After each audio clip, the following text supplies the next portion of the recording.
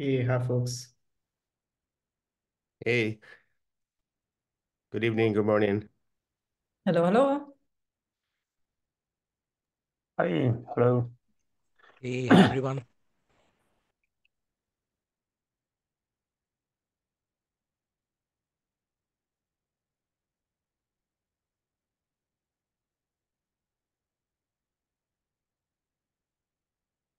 We posted the meeting notes.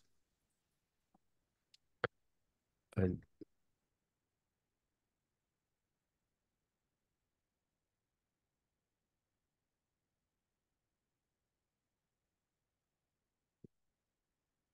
Klaus, you join NVIDIA? Yeah, I joined it about 2 years ago. Oh, interesting. I didn't know that. Good timing. Yes, yes. Before before the stock get crazy. Well,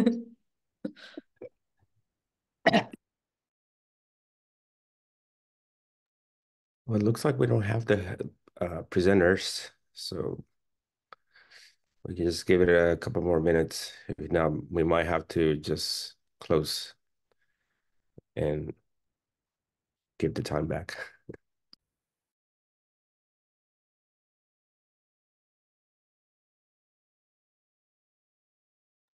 You can probably try reaching out to them on Slack or GitHub. Yeah, does anybody know their? I didn't actually reach out to them initially, so I'm not. Yeah, me neither, so that I don't have to. Daniel, do you know about this? I'm trying the Kubernetes chat Slack. Let's see if you can try the CNCF one. Yep, trying.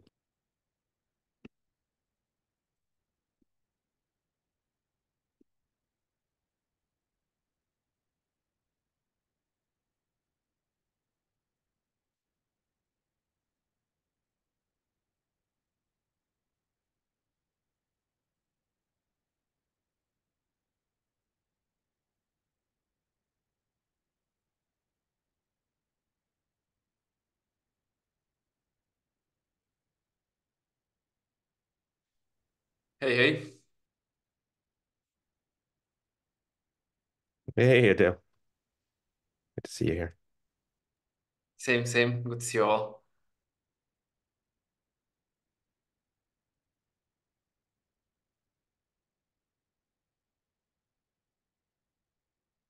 So we're trying to get the presenters to join the meeting. We haven't been able to reach out to them, but I think we have a lot of folks on the call, but I think we might be able to use some of the time if anybody has anything that they'd like to bring up. Any takeaways from KubeCon probably?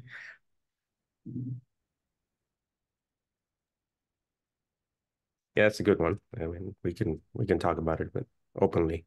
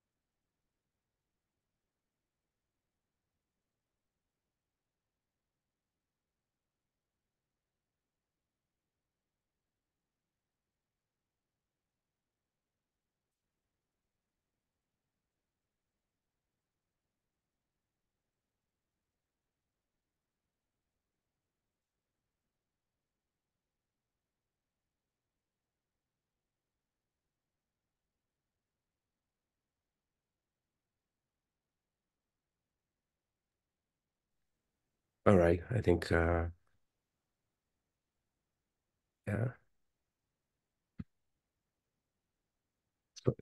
Yeah, so just opening it up to everybody if they would like to bring up anything about KubeCon or anything that they'd like to see in tag runtime going forward.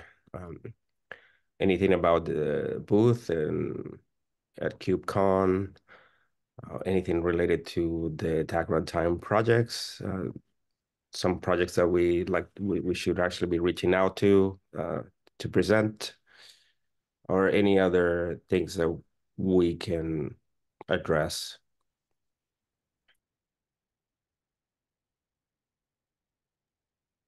Ricardo, I've got a question. First, I want to say thank you so much for jumping on the Wasm Cloud incubation proposal. I saw you jumping in and helping us to get that across the line. But really, I wanted to do a better job of showing up and asking, how can I help?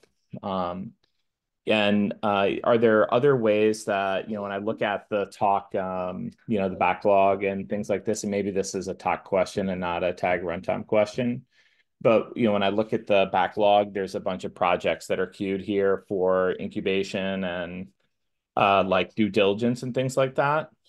Do we need volunteers to sit and go through these? Obviously I'm not asking to work on the Wasm Cloud proposal because it's my proposal, but one of these other ones, Artifact Hub or OpenYurt, I did the cloud custodian. I got that through incubation. And so I'm pretty familiar with the process, although the process keeps changing. So, it's kind of like, I'm familiar with it at various points in time.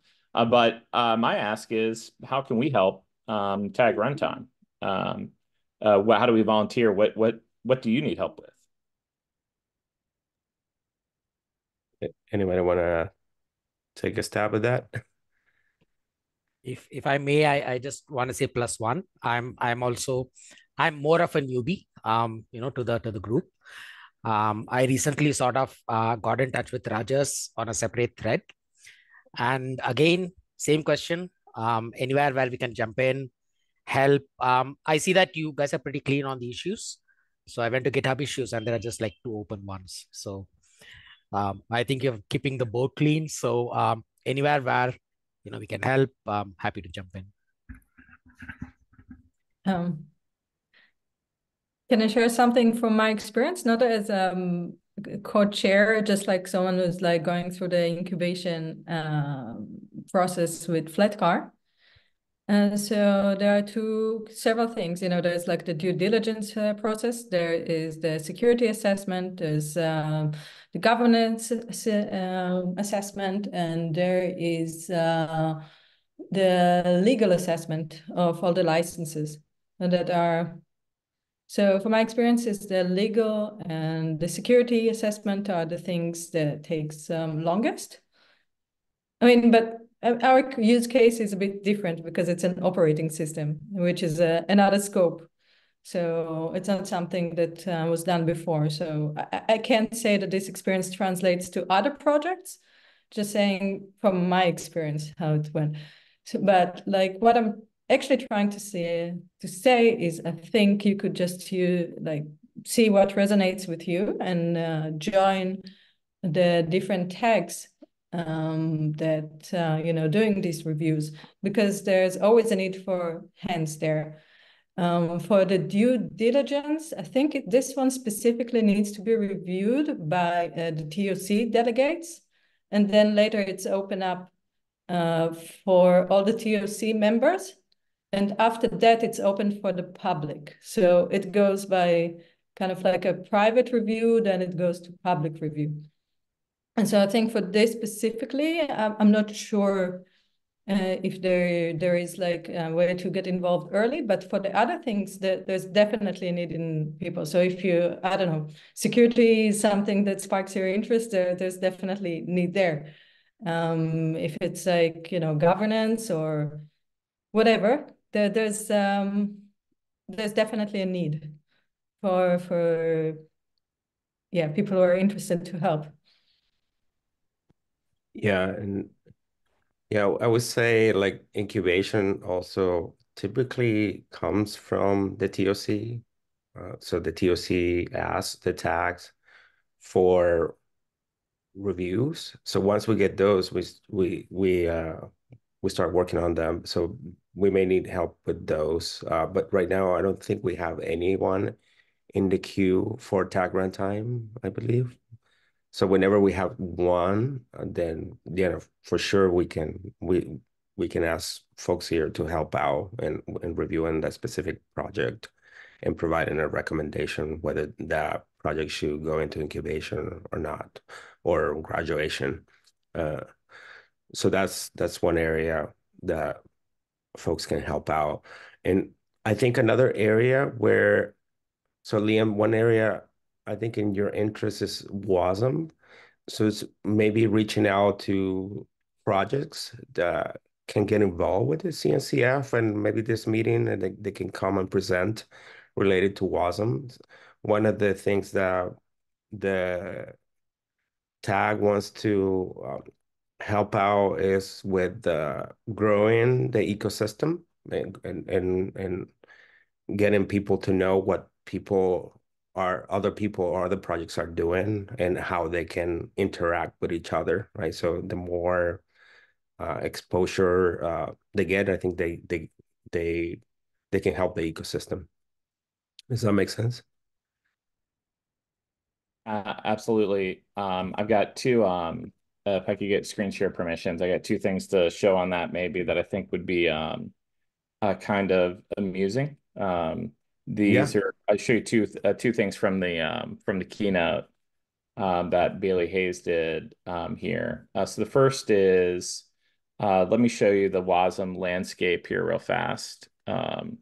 So, we've tried to, take the Big Ten approach in building it. And so this is, what you see when you visit WASM landscape, although I'm quite sad that when you apply, the filters and look at CNCF projects, this very quickly falls down to just a very small number of projects that are actually in the CNCF. But I'm very hopeful that, that a dedicated WASM landscape is in some ways unnecessary, because as we tried to point out in the keynote, that WASM was just being integrated into a lot of the landscape. And this was a view that just tried to capture. And what I love is, the incubating and graduating projects, the platformy type tools are the very first things that are embracing WASM. As a plugin, they're integrating WASM itself as as a hosted platform. So they're becoming platforms within platforms with WASM, and that is like one of the slam dunk use cases. WASM Cloud obviously is more designed for running complex microservices. That's what's different between us, and there's a whole bunch of WASM runtimes that focus on the FAS. I apologize, I have a new puppy. If you guys can hear her crying, she's just a little needy. A bunch of the use cases that are being integrated into like the kubelet focus on the FAS use case, which is also slam dunk use case for WASM. Think like Lambda, spin it up and spin it down. But WASM Cloud lets you build like really long running stateful things. Think like capabilities that need to do connection pooling, integrate with IAM, renew credentials, security, stuff like that. So we've seen a huge adoption of WASM Cloud on the enterprise side, like hockey stick. It's been insane. All these telcos, banks, all kinds of stuff like that. But I'm really excited by what we're seeing just across the landscape. I do think there is a big opportunity. There's a competing org here, not competing. That's not fair to say that. There's another org called the Bytecode Alliance that is building out, I would say, the sort of like some of the WebAssembly reference engines and tools, but it is not a place for user projects. And I think that is indeed a great opportunity for the CNCF. And that's why we chose to land WASM Cloud in the CNCF versus trying to put it here. Whereas this is sort of like the upstream engine, WASM time.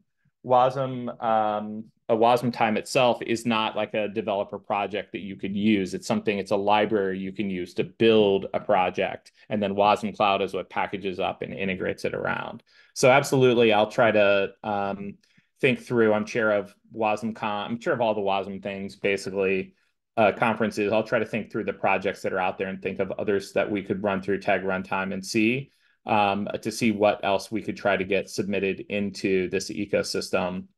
Because there is, I think, a lot of great candidates for inclusion.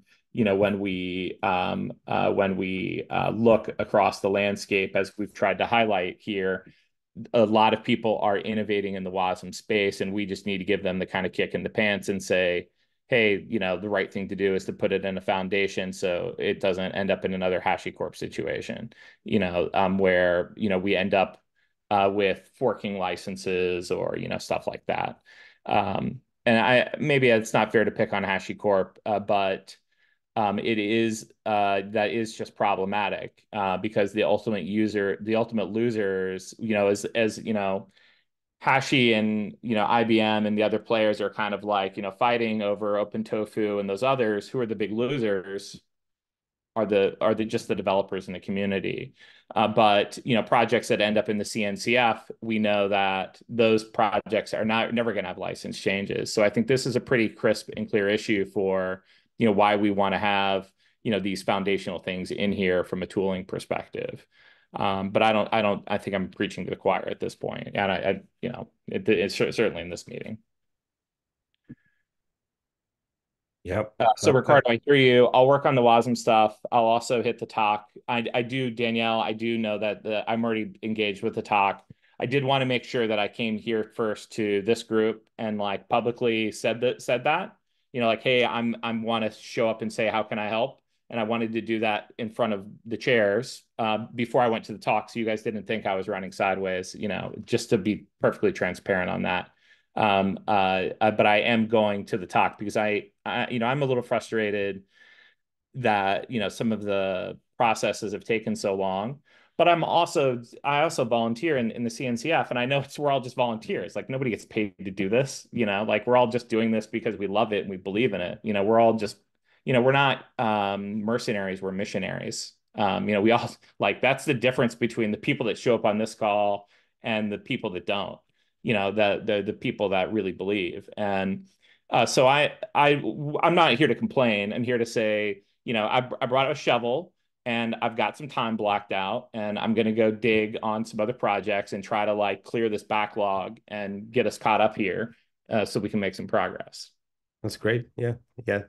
And also on so you saw the GitHub issue. Feel free to comment on that issue too as well. So Yeah. Great. It's been kind of slow. They have a long backlog too, and they just actually created a new doc that describes the process in more detail, and they have a kubecon freeze, but just read over that, and if you have any comments, like you know, whether that's too long, just feel free to, you know, raise it or something. That I actually brought up the fact that you hadn't heard, like, in this year, I guess, like the last time you heard was in November of 2023 or something like that, right? So yeah, we've been pushing. You know, we actually, you know, got you know, like a professional security review done with Trail of Bits, you know, who I think is the best for this stuff, the open source stuffs, you know, which was in the hundreds of thousands of dollars, you know, to do that. And I don't think most projects go to that level on a security review, but we really wanted to have, given, you know, that we're an application runtime ourselves for WebAssembly, you know, we really wanted to have that like high bar of guarantee. So I kind of feel like, you know, we've created a gold standard. Our users that are out public are like Vodafone and Orange and BMW and Adobe. It's like we've got like this gold set of folks. Like I'm past graduating at this point, you know, requirements. And you know, we just we want to move forward in the process so we can get the benefits of all the hard work that we put into the CNCF. So it is what it is. And, you know, I brought my shovel and my puppy. So we want to sit down and get some work done, and hopefully we can just dig this out together. And Taylor, Thomas, a bunch of the Cosmonic folks are going to be a lot more present across the work streams. As a team, we decided that we were going to block out a couple weeks of work to try to come in and volunteer on other projects, with the idea being that if we cleared the log jam, that it would make room for our project to get through it. Because we know that we're just blocked up in, everybody wants their project next. So if we show up and we help, and maybe somebody would see that and be like, hey, maybe we'll help, we'll jump on the WASM Cloud issue and try to help them get across, because they're helping us get across. Yep, that sounds great. I think the TOC is picking up on all of these issues. This is mentioned in the last TAG TOC public meeting as well. But slightly changing the gears. So Liam, you mentioned on like contributing to getting more WASM projects involved and things like that. Working group WASM is also another great avenue to get involved. That's where Taylor, Thomas, you mentioned. So I think you're already in touch with them.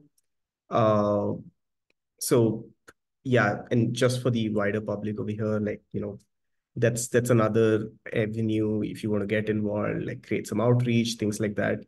For the question that came up earlier around contributing to tag runtime, I think as tag runtime, we just need more outreach. I think in a while, this has been like one of those meetings which has had like quite an attendance. So reaching out to projects, like asking them to present at tag runtime meetings would be like a great start. And then at some time we expect, as Ricardo mentioned, like some help around going through due diligence talks, things like that. So yeah, like just reaching out to projects would like really help us right now. Absolutely. I'm happy to jump in. And I just wanted to say that, Daniel, for Flatcar, I was one of the people just shadowing for the security review. And I actually saw the presentation from your team about the entire security that is built around Flatcar, and it was impeccable. I just had to say that, right? I was just starting out, trying to figure out doing the first security assessment. So not surprising, I couldn't find anything, any gaps. But then overall, I think everyone really loved how you had thought through security at every level. So I just wanted to call that out. And Rajas, in terms of projects, I'll definitely try to see if in the wider open source world, we can get someone to come in and present. Are you looking just for CNCF projects, or there's a lot of interesting work happening in the OS and the runtime world? So any other open source project is fair game, right? Yeah, projects which are just relevant to runtime. If they're more relevant to operating systems and things like that, we've got like Sean over here, who's leading the working group special purpose operating systems. We have folks from working group artificial intelligence as well. So there's like a varied audience right now. So yeah, anything that helps with run cloud native workloads, helps with orchestrations, helps with OCI registries, things like that. That'd be like a great start. Thank you. Thank you for that, Rajas. Liam, I'd come in also for the end users of WASM Cloud or WebAssembly. I think there's a CNCF also, there's an end user board, and we can get those involved there. So how users are using WebAssembly, for example, the open source projects, like how they're integrating them into their ecosystem internally, and so those are great stories that are good for the community, and I think a lot of people want to hear about them, and users are free to come to this meeting too and present to it, or projects together with end users, so that they can actually evangelize and let the community know what's going on. So just a thought, I think end users coming into the special tag meetings and saying what they're doing with the technology are great case studies of how applicable and how people can take what we preach in these tags to production and their environments, which makes it even more exciting. I've been chair of WASM Day and founded it, and then I'm also a co-chair of WASMCon. And my personal sort of like guiding mix is to try to do thirds. So I try to get 1/3 user talks, 1/3 standards and tools, open source, and then 1/3 maybe like companies or people presenting their projects, or something along those lines. WebAssembly is a little different than a lot of things because there's this third layer that comes into play. In that WebAssembly is the W3C standard. So we have this first layer. Then on top of it, we have the sort of like open source upstream engines that are built in web browsers, the Bytecode Alliance. And then there's, if we think of this as like the web, Linux, and then there's an embedded space. So think like sub-Linux, like Siemens, Bosch, Sony, like those players. And then we get to the tools that we have in the CNCF or in other places and other integrations. And so it's a little bit, there's that extra layer of nuance with WebAssembly because there are only 4 standards for the web that are at the W3C layer, HTML, CSS, JavaScript, and WebAssembly. So it is at some ways, it is kind of a bit slower moving because things do need to get all the way to the, to that level and get passed. And we have like a whole proposal process that standards evolve through. But there are, if we look at like WASM Day, for example, we did have some really powerful use cases presented. We had I tried to pick, and the program committee, I think did a really good job getting really giant companies out. So we've had like Adobe in the past. This was my favorite talk, one of my favorite talks that I've ever seen about WebAssembly because it was so visceral. This is a startup that does distributed machine tool monitoring. And what I loved about it is because it really embraces the better together story that we've really tried to deliver around the CNCF. So half of their stack lives in the cloud. Think like Kubernetes on Azure and AWS and so forth. And then the other half of their stack lives out on the edge. And oftentimes it's too big for or too small for containers, but sometimes not. So they sort of need agnostic utilities.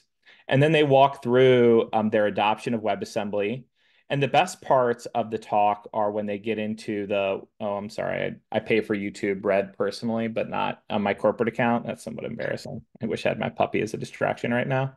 The best parts of the talk are these parts where they get into the architecture and then where they really show WebAssembly superpowers. And it's not just like, they're doing like, they've implemented algorithms for like real-time machine telemetry. And these machines are on factory floors in like, if the machines went sideways, they'd kill people. They make like airplanes and factory floors and steel and manufacturing. But the absolute best part is this part at the end, when they're answering these questions, and they show this part of their demo where they've implemented this stuff in WASM Cloud. They've got it running in Kubernetes in the cloud, and sometimes on their customer sites, and then on these tiny little devices, and they can just move the logic wherever they want it. It doesn't matter to them. Like they can just shift the microservices anywhere across the application mesh, and it just works. It doesn't matter the CPU architecture. It doesn't matter, the region, the availability. It was really powerful. And it builds on all of these value props we've been adding in WebAssembly, for the last, decade to get here. So we can have these teams come and present, but I would actually point you at the sort of like the playlist first, where you can see, we had like the cryo team talk about integrating WebAssembly in into the cloud native landscape. We picked Orange as a big French telecommunications company, the biggest of the big slow-moving traditionally companies, comes in and blows people's minds deploying WebAssembly, around the world into set-top devices.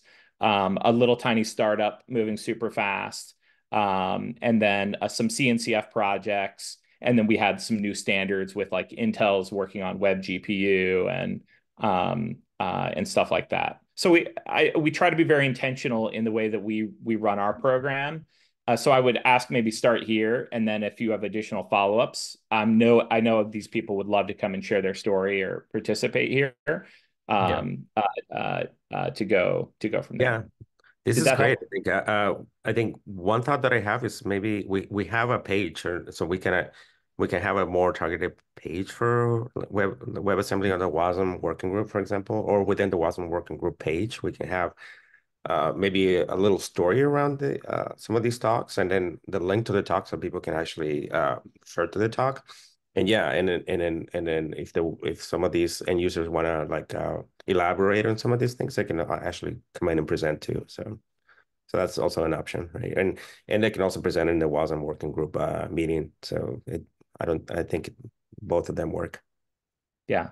And the keynote that Bailey did was great. This was her slide that I shared earlier. This one, this was her, like part of her big delivery around, the adoption of WebAssembly. This is her deck that she's presenting here around like, where is WASM? And it's been honestly hard to keep up with. At WASMCon in June, we're going to do a version of this slide is sort of going to be the comprehensive landscape to show, we're going to do a version of this for the Fortune 500, a version of this for like just how big has WASM become.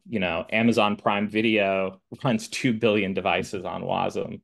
Like WASM has slowly just taken over the world in some cases. It's just shown up ubiquitously everywhere.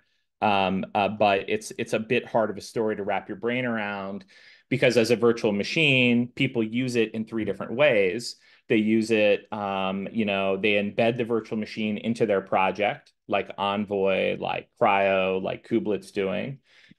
People use it as a standalone virtual machine, like what Wasm Cloud does, like what Amazon Prime does.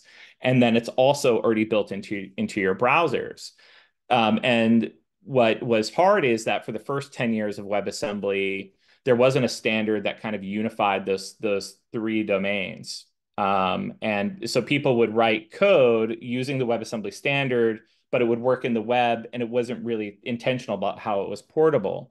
What's changed, and I think what's driving this hockey stick, is WASI Preview 2, or WASI P2, the next version of the standards, gives us a thing called a component. And what a component is a sort of like what is that portable unit that works across all the domains seamlessly. It's an abstraction that says, I want file open, and a browser implements it like this, and Linux implements it like this, and embedded implements it like this. So when I'm coding, I'm no longer coding essentially to POSIX underneath the hood or to, a set of web APIs. I code to these abstractions, these contracts that are delivered differently under the hood. And it's a very powerful model. So that's at least what we see, when we look at the Fortune 100s that are signing deals with us. That's what they're telling us why they're doing it, is they're like, we like this standard, this solves a lot of our problems, and is what is getting us over the line. Awesome. Yeah.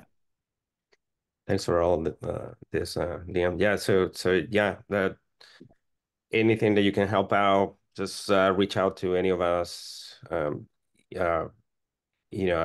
Taylor reached out to me, so I'm happy to help.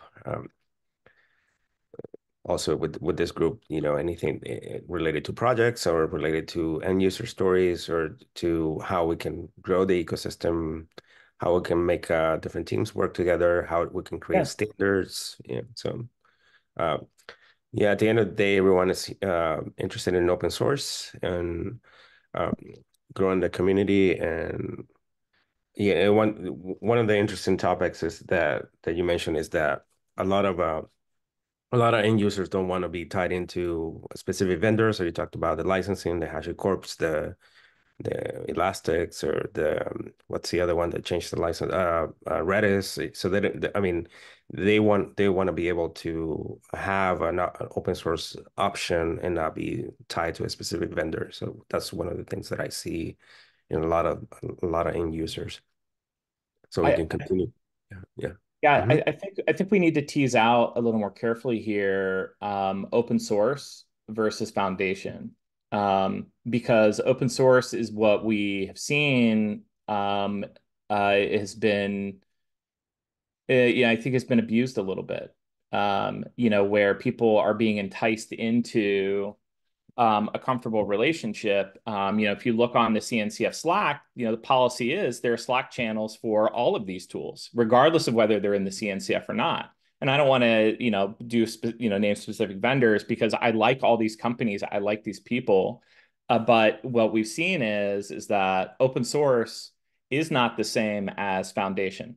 And we need to, clearly communicate that and make sure that teams and people understand the consequences. I think the enterprise buyers and like the enterprise architects that have been around for decades and people that have been in the industry for a while have really nuanced understanding and get this and look for that as part of their checklist of, hey, if I'm going to build a platform or a tool, I want MIT licensing was the previous checklist. And now what people look for is, I want MIT licensing in a foundation, because then it's not, I'm not going to end up with this forked community here, which is what we have now.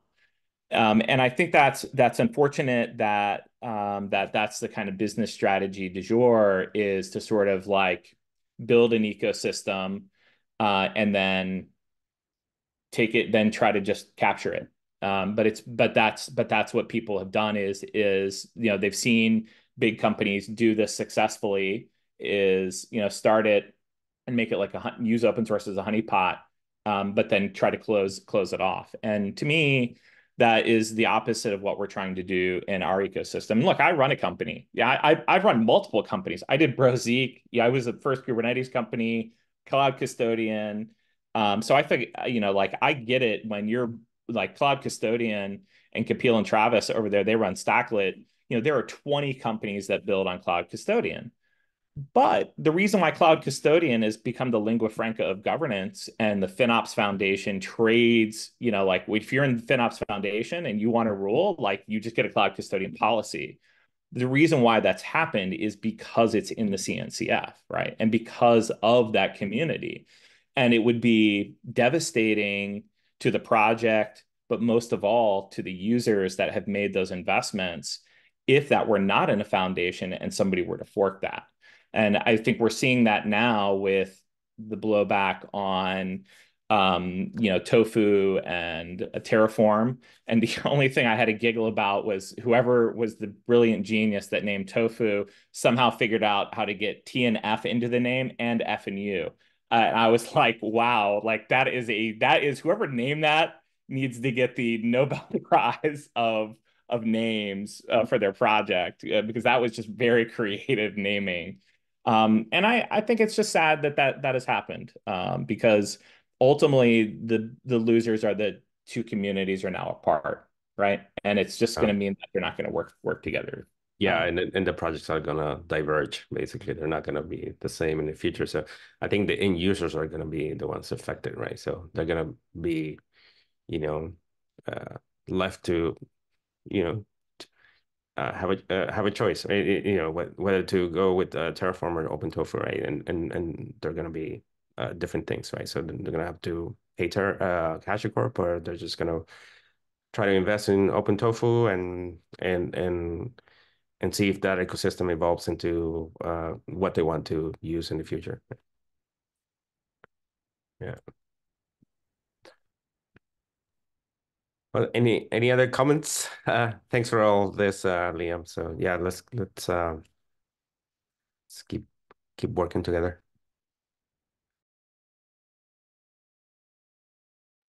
I'm good. All right. Well, let's keep the conversation going in Slack, and hope you enjoy the rest of your day. Bye-bye. Have a great day, everybody. Bye. Bye.